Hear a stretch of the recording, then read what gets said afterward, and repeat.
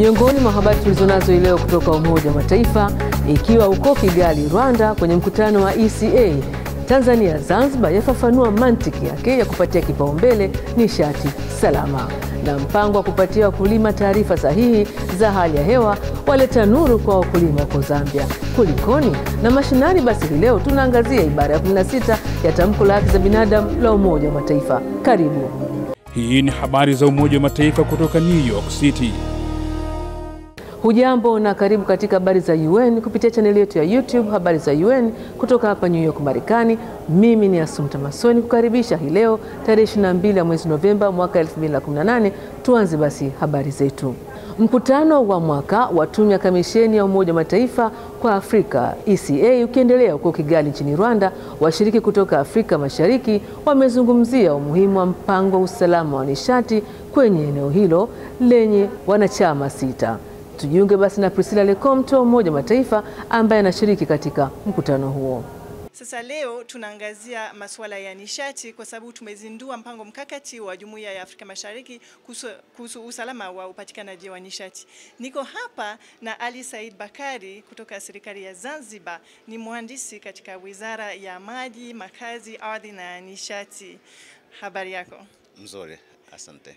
Salama. Sasa je, tueleze kwa nini ilikuwa ni muhimu sana kuzindua mpango mkakati kwa ngazi ya kikanda kuhusu usalama wa upatikanaji wa nishati? Asante sana ndugu mtangazaji.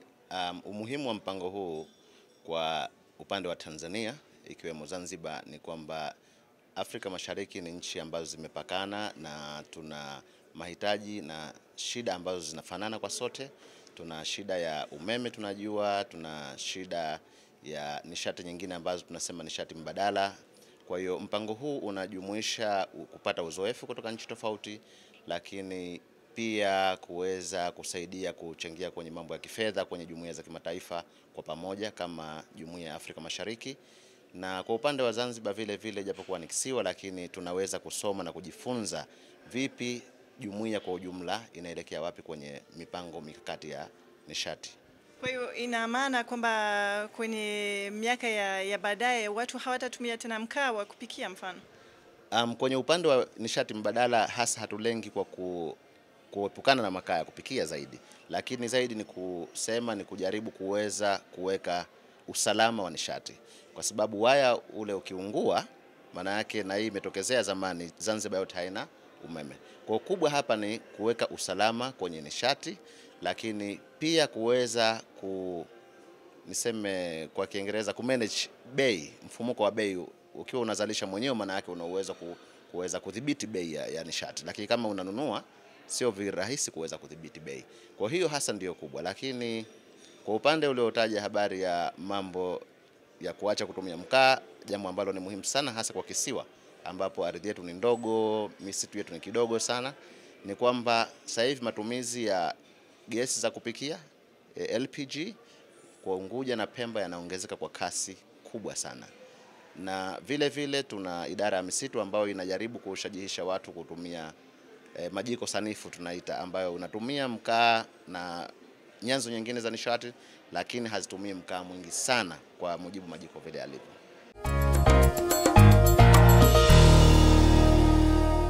Nchini Zambia, mradi wa kuwawezesha wakulima na wafugaji kupata taarifa sahihi kuhusu hali ya hewa umewajengea upya imani baada ya mabadiliko ya tabia nchi kuleta misuko katika shughuli zao za kilimo na ufugaji. Taarifa kamili na Arnold Kayanda.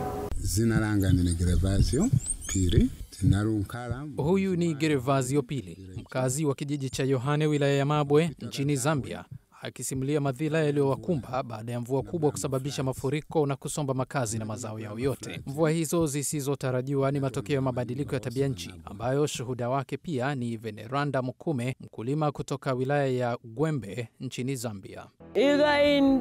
Tangu zamani tulifahamu kuwa msimu wa kilimo umewadia. Kulikuwa na viashiria vingi kama vile majani mapya katika miti na kadhalika. Kutokana na alama hizo, tulifahamu kuwa sasa ni wakati wa kwenda mashambani kulima.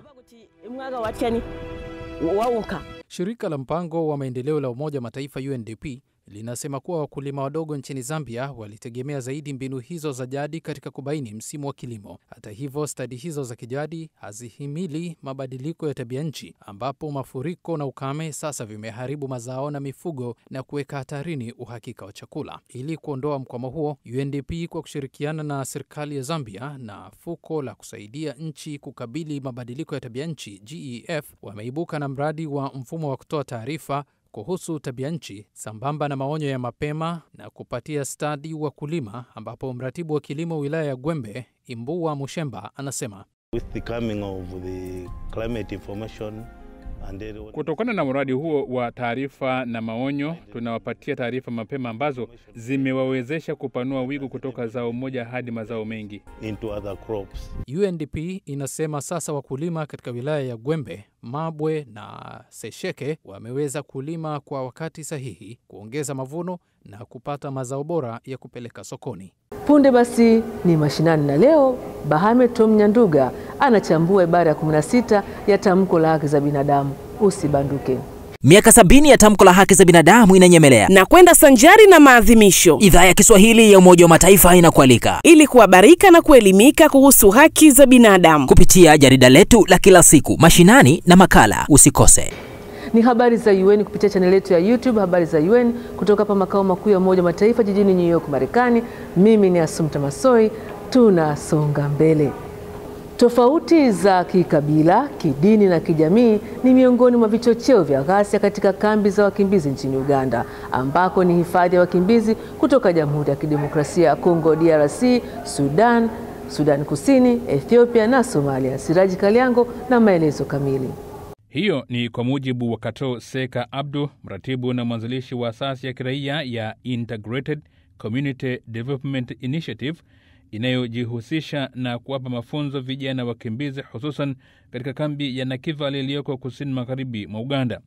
Akihojiwa na idhaa ya Kiswahili ya Umoja wa Mataifa kando mwa mkutano wa 8 wa jukwaa la ustaarabu la umoja huo jijini New York, Marekani, Abdu amesema ni kwa kutambua vyanzo hivyo vya ghasia miongoni mwa wakimbizi ndiyo maana huwaleta pamoja vijana katika kambi hizo na kuwapatia mafunzo kuhusu umuhimu wa ustaarabu na kuheshimiana, huku akifafanua zile mbinu wanazotumia. Would bring them together through the use of video. Kusanya kwa kutumia video fulani za matukio mbalimbali kama vile kutoka Palestina na Iraq, na tumekuwa tukitumia kanda hizo za video kuwafundisha kuhusu ubaya unaotokana na kujihusisha na visa vya ukereketo pamoja na ugaidi.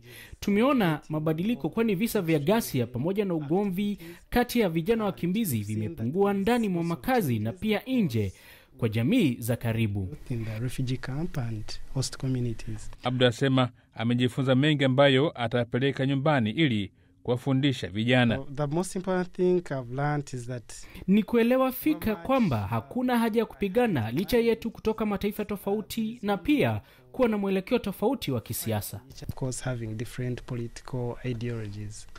Na sasa basi ni mashinani. Tunamulika ibara ya 16 ya tamko la haki za binadamu la Umoja wa Mataifa, na mchambuzi wetu ni Bahame Tom Nyanduga. Haki iliyo kwenye ibara ya 16 vile vile imerudiwa katika mkataba wa haki za kiraia na za kisiasa. Kwa namna nyingine vile vile haki hiyo imetamkwa katika mkataba wa haki za binadamu wa Afrika, ambao kwa lugha nyingine inaitwa African Charter on Human and People's Rights. Msingi wa haki hiyo ni kile kinachotambulika katika mikataba na tamko hilo nililotaja, kwamba msingi wa jamii yoyote ni familia, na kwa kuwa familia tunajua inaundwa kutokana na watu wa jinsia mbili tofauti kuoana, na ndio wanakuwa chanzo cha familia. Kwa hiyo msingi ambao unatamkwa na unatambuliwa kimataifa na katika jamii zetu ni msingi muhimu sana kwa jamii za Kiafrika, hata katika nchi ya Somalia. Changamoto inayojitokeza kwa kipindi ambacho nimekuwa nikisimamia masuala ya binadamu Somalia ni kwamba kwa mara nyingine tumekuwa tukiona kwamba wasichana wanabakwa, na kwa sababu ya mila na desturi na utamaduni ambao unaingiliana vile vile na dini ya Kiislamu, kumekuwa na umuhimu wa kuhakikisha kwamba hata inapotokea ubakaji, waathirika mara nyingine hulazimika kuolewa ili heshima ya ukoo au jamii husika itunzwe. Haki hiyo kama